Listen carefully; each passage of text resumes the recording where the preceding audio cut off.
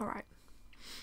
Hello, my name's Sam and this is my little art room in the northwest of England, and this is my first ever YouTube video, so please bear with me because it's a little nerve-wracking. Even though I make videos on TikTok, this feels so different, but I'm looking forward to it because I really love YouTube and I love the pace of YouTube where I feel people get more room to breathe, so hopefully the nervousness will calm down and I will also breathe. But for now, there is an edge of stress to this video, but here we are in this little room, and you are always welcome to join me in the little art room where I hope I can share some things about being an artist. I can maybe give helpful tips and advice. I can show my process. I don't have a big plan of where this is going to go. I don't like to plan too much because I'm a chronic overthinker, and I just need to start things a lot of the time, otherwise they will never happen. So here I am starting, and yesterday I took loads of clips of me talking, and I think I felt the need to like say so much and explain so much about myself. But you know what, I don't think I need to do that. I think I need to take it a step at a time and not bore everyone's tears. So what I'm going to do today is just focus on telling you about a zine that I made at the end of last year, which is called Pyjamas. And this is it. And it was drawn entirely in 6B pencil, a pencil I've got right here. Mechanical pencil this actually. Basically, this zine was quite different to anything I've done before. This year I'm really trying to challenge myself to make lots of different things, to allow things to be eclectic and different, because my work's kind of always been like that. I love to explore lots of different things, and I'm on a path where I'd love to get to like well, I love narrative work and I'd love to get to things like comics, graphic novels, and for them to be kind of slightly longer form, not necessarily really long, because I found that I absolutely love short media as well. But yeah, I'm kind of trying to build up my confidence, build up my skill, because there's a heck of a lot of skill that has to go into comic making and things like that, and I'm just still trying to learn a lot. I learned art pretty much from scratch a few years ago, and I really could hardly draw anything, so I'm very much constantly working on my skill and trying to work towards what I'd love to make. So these are all the little stepping stones that I'm trying to take, and yeah, let me tell you some more about this. So whenever I start a project or a drawing, I usually start off with a pretty simplistic idea. That's just how I like to work. So I even have a little jar that sometimes helps me, where, I mean, it's a jar with paper in it, you kind of get the idea. But I have loads of little prompts in here. What's this one going to be? Oh, that is so funny actually. I mean, it's not that weird because I'm like, what a coincidence, but actually it's probably because it's the last one I put away after making this scene. But it is the Pyjamas one. Will that focus? How does technology work? Does anybody know? I have loads of prompts in here. Some are really simplistic, some are a bit more complicated. And I usually will just use these as a springboard for ideas. To be honest, if I go into things like thinking I have to make something for a specific meaning, often I get overwhelmed or like quite weighed down by that pressure. I believe that we all have things mulling away in our brains, mulching away, and when you make something, it will come to the surface anyway. It will show itself. So that's what I always allow to happen usually.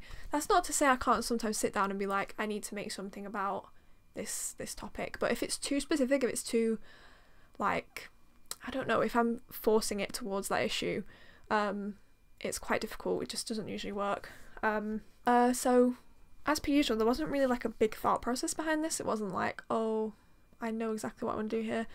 But I knew I felt like I wanted to make something quiet. I wanted it to be really just about the visuals, and in the past, like generally I love stuff that involves words and that is quite wordy and narrative, but with this I just wasn't feeling that. I wanted it to be quite just of a certain mood. I apologise if it's really dark, by the way, because it's very grey outside. Yesterday when I rambled on, it was a lovely sunny day, but I just feel that in the end that it was too much rambling on. So you've got a bit of a gloomier shot today. But yeah, let me show you some of the processes of the zine and how I went about it. And if you'd like to make something like this, please let me know if you need any help, or yeah, I'd love to hear about it. So first thing was first, I did some sketchbooking on foxes. I was trying to figure out, you know, how would I like to draw a fox? I was immediately drawn to using pencil actually. And I also thought about how I'd drawn animals in the past. I often do this thing where I do the fur and I leave a bit of a gap for the eye, because when I draw people I usually just draw dots with maybe like a line over, but that can be quite hard with animals because it gets lost. So I liked this kind of image and I went from there really. You can see my plan for the zine here. Ignore the numbers because the layout actually changed, but you can see really just how basic the plan was. I really wanted to be spontaneous with my mark making, and so literally this was all I based the drawings off. You can see the real ones hiding there, but yeah, there was no like under drawing. I didn't draw over anything or plan it. I'm not saying this to be like, wow, look at me. I'm more just saying that it was a deliberate choice to let the marks be really spontaneous, because I really love that. The more I can draw without too much planning, the more I enjoy it usually. So this is really how simple it was. But you might think to yourself, but hang on, how could I like draw something like this just straight away? Like, isn't the layout going to get really confusing? Like, how am I going to draw that? So here's what happened next. So this piece of paper was actually integral to making the zine, and it's literally just I had two of these. Oh, there it is. I lost one of these yesterday. I had two of these with slightly different layouts because some of the layouts were a little bit more complicated, but I essentially drew every possible like collection of boxes that I'd planned out on these two sheets so that I could have them under my drawings while I was drawing and keep them within the equal layouts. So I had to do quite a lot of maths, which is very much not my strong suit. Even just something like this is like hard for me. So I had to do all this, but once I'd done it, it was like the best supporter for my zine. It just made it so much easier to make. So if I just put those up a minute, you might see like what I mean. So like for example, this was the first page, and you can kind of see how like I was using those boxes and the outline for that. And it allowed me to like do these quite messy edges, which to be honest sometimes looked a little bit too messy, but I generally allowed it. And you know, you can see how a lot of these lines are, I hope, look very spontaneous. I really enjoyed the mark making in this scene. I enjoyed it so much. And I really like the fox actually. It was hard to keep the fox consistent, as you'll see, but I was trying not to be a total perfectionist, and I did continue on even when I felt it wasn't totally consistent. So this was the next sequence. You can see like I'm able to switch up the layout without, you know, all from that one page that I designed, without it being really complex to do. This was actually quite a challenging section because I wanted to do the shower, but I was like, how do I do the water? Because I've been doing this really strong mark making, but how do I convey that the water is actually drifting over him, because otherwise it won't look right. So in the end I kind of like I really heavily drew the shower water over the existing marks to try and like convey that. I think it worked in the context of this scene where you've kind of got used to the way that I'm drawing the marks, but I don't think it would work in something that, you know, you were going for a more realistic thing. Like, yeah, I don't think believably this is shower water. It's very kind of cartoony in a way. I really liked the space in this page. I think that worked. This is probably my favourite page. It's just so cozy, and I really love the brushing of the hair. This was an oddly challenging page because sometimes the most basic images are actually the hardest, because you're kind of thinking, well, what details am I going to put in? How is this going to be interesting? Like, it was quite hard. This is modelled off my actual teddy bear rabbit, just to put that in there. And this was the final page. This was another really challenging one, because I'd planned out I wanted 2 images where there was a very slight shift in mood, but I wanted them to look similar, but also to obviously show that change and for it to be clear. But it was really hard. And again, drawing the fox consistently was a real challenge. And that's partly why I'm doing this, you know, because this is the kind of challenge you'll come up against every single page in a comic. Like this fox and this fox, you know, don't necessarily look the same, really, if we're being honest. But, you know, for me, it's not about being perfect. It's about learning and hoping to do better next time. I actually really loved this character, and I actually potentially would like to revisit it with, say, a different storyline. That would be really interesting. Yeah. So that's on the actual drawing process, and let me talk about something else now. So I'm just showing you through the printed version, and yeah, this wasn't too difficult to prepare for print because the layout was already as I wanted it in the printed booklet. So, you know, sometimes I'm having to combine words, you know, images for the first time in the digital realm rather than in real life, but for this it was already as I wanted it, so I just had to do some light editing on the drawings to get that more defined quality for print. Again, next time, you know, if it'd be interesting, I'll try and show some of the actual process on the computer, but for now I thought, you know, at least I can show the prints, and yeah.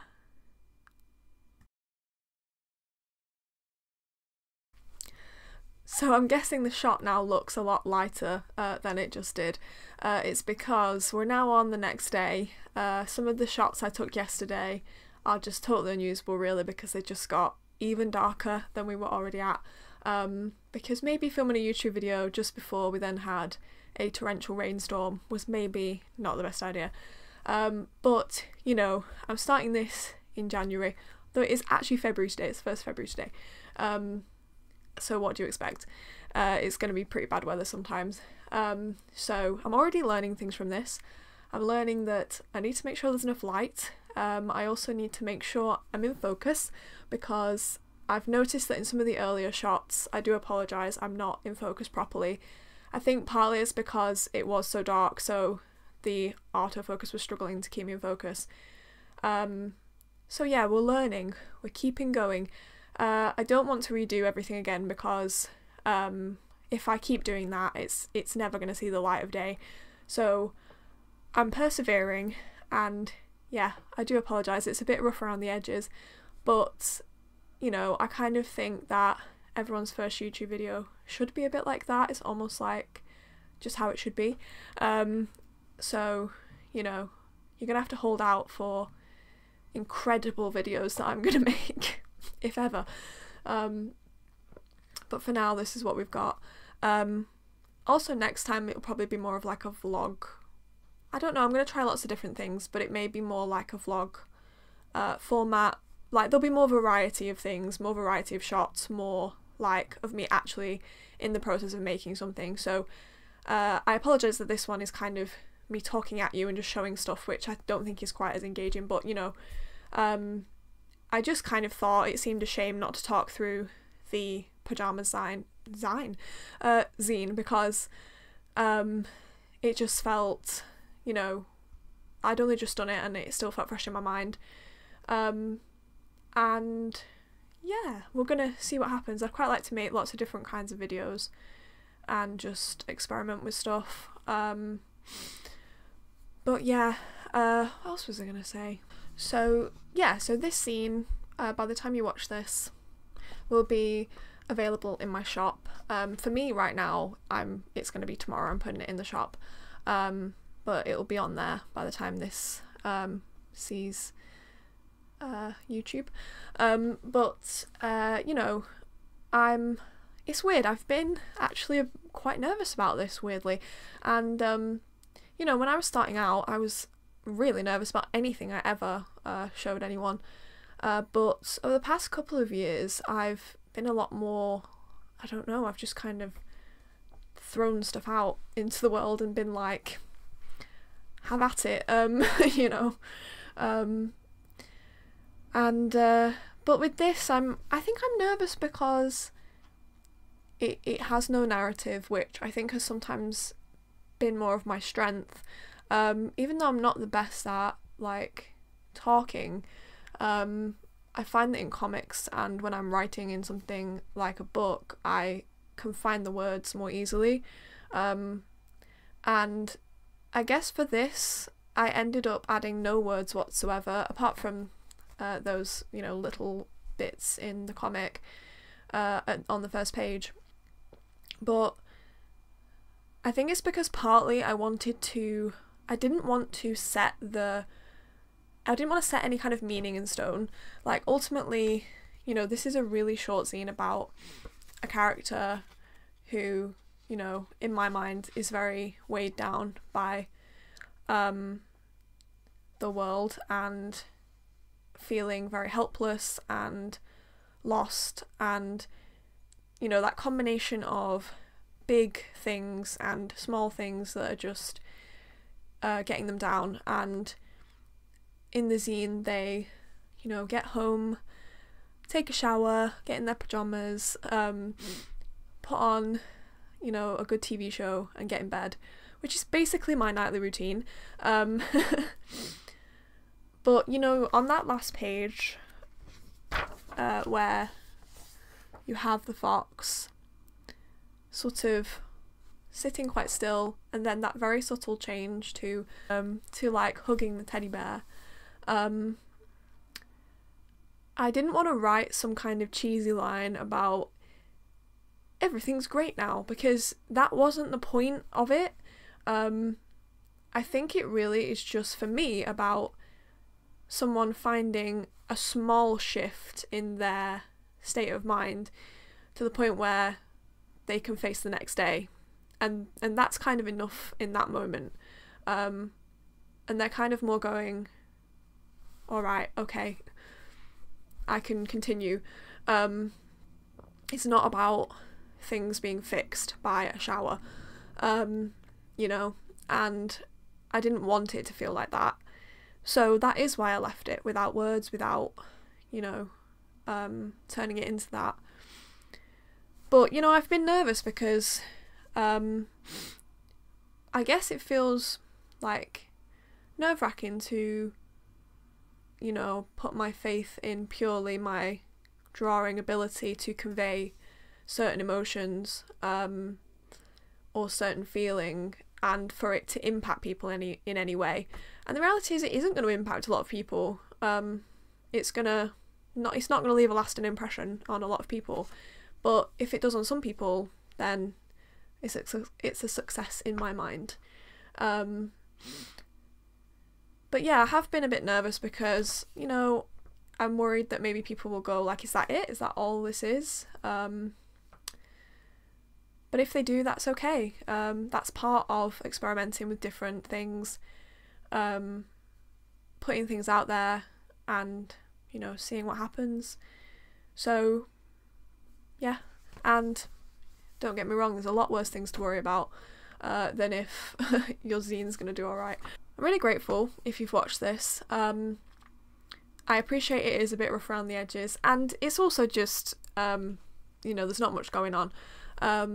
But, you know, I'd still just want to get this started, really, because that's, I think, part of the hardest part of this. And I'm kind of comforting myself in the knowledge that, like, thousands of people will not watch this.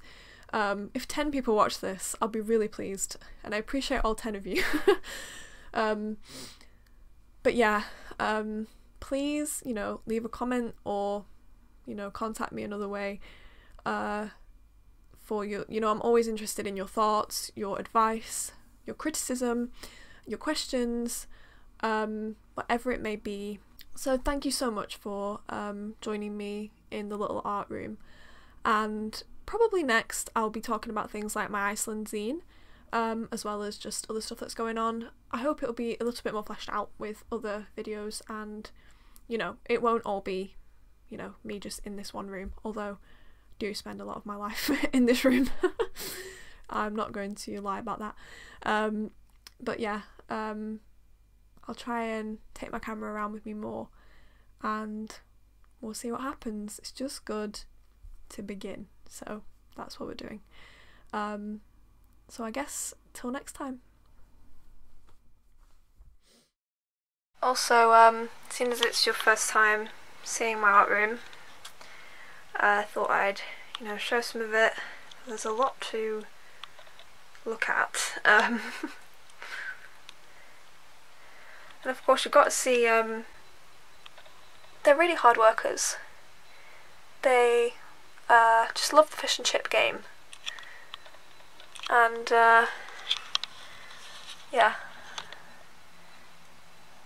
I never go hungry in here. Constant supply of fish and chips. And some creations by my nan here. This little doll I have drawn like hundreds of times. Will she get in focus? No. She's not having it. She is. Look at her little shoes. And more Sylvanian families over there. They're kind of like the bodyguards of the fish and chip shop. And I do have a narrowboat in my bedroom, but I'm going to leave that for another time.